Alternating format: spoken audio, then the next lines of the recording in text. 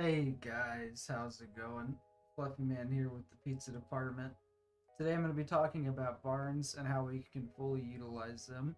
Some of the things I'm going to be covering in this video is the benefits of using meat over grain, also the fertilizer and what kind of benefits it brings to our base, and how we can use that fertilizer to benefit our other buildings.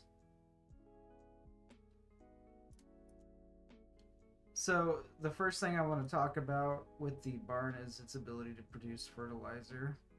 So fertilizer is very helpful, but we'll focus on the food production for now. So when it comes to farmland and greenhouses, we are able to produce up to 9 food per fertilizer.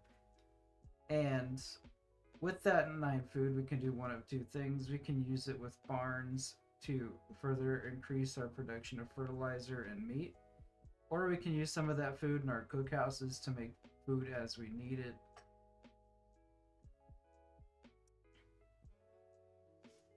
So when it comes to the cookhouse and meat and crops is a little bit cheaper to cook, costing 2 to make 4, and the meat costing 3 meats to make 5.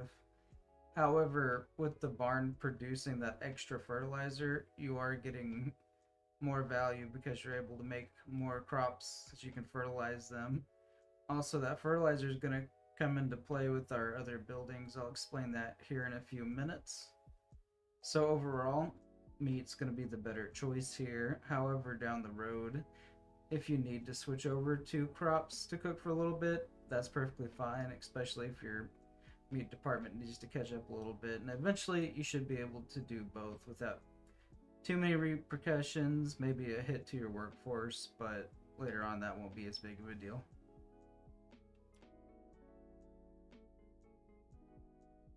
So here's where your barns are really going to shine producing meat and fertilizer. So with the fertilizer, at the cost of 3, you can turn it into 1 oil.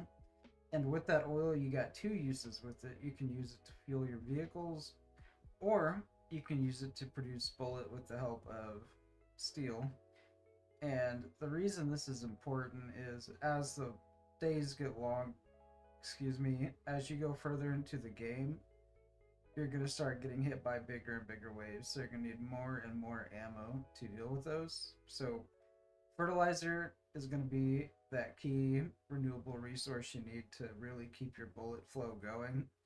Eventually on the map you will run out of oil. It might take a while, but that fertilizer is what's going to keep you afloat.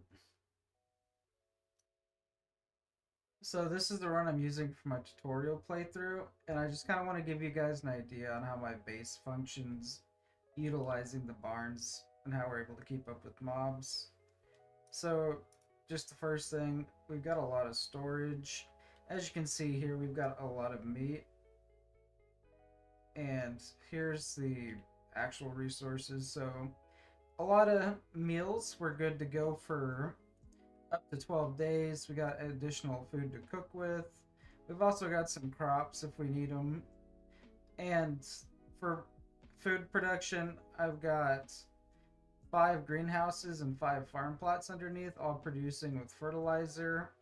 For employment, for my cookery, I've got 36 food workers, and they're currently utilizing the meat. My farms have 25 workers in the first, 15 in the second. We'll go ahead and just go through each thing one by one to show you. I'll also show you my factory production as well. So let's start with the cookery.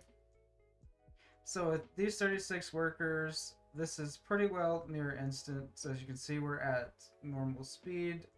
Let's go ahead and move over to the barn. So 25 workers, the barn is moving pretty quickly. I guess we can go and check out our second barn with 15 employees. So as you can see, this one's not as quick, but it's still moving pretty good to get the food production out. Now for the first factory, so here you see we're utilizing our fertilizer to make oil, which by the way I forgot to show you guys. As you can see with this process chain, we've got a lot of fertilizer being made, so this isn't an issue running the farms and chemical plant at the same time. it's getting produced at a pretty good rate. We've got 41, so our vehicles and ammo aren't going to have issues. So this is my weapons factory. As you can see, 1 steel and 1 oil makes 4. And it's moving at a pretty reasonable rate. Looks like we're getting 4 ammo in just under a little hour, so pretty good there. And that's pretty well how my base is functioning, utilizing the barns to get the food and fertilizer. We've got plenty of food. We're going to last for a very long time. Used a lot of ammo on the prior night, but as you can see, I've prioritized it and we're going to be built up in no time.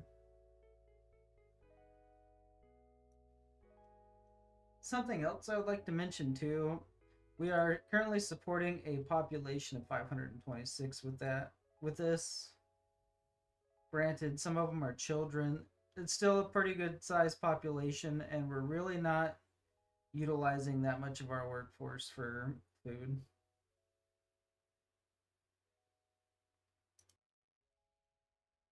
I hope this video helped you guys understand barns a little bit better and will help you in your future builds to utilize them. This has been Fluffy Man with the Pizza Department. If you have any questions you'd like answered, or maybe you need a guide to help you better understand things, feel free to leave a comment and I will take a look at that, and if it's possible, I will get it made for you. We'll catch you guys in the next one. If you like this video, please like and subscribe. Have a good day.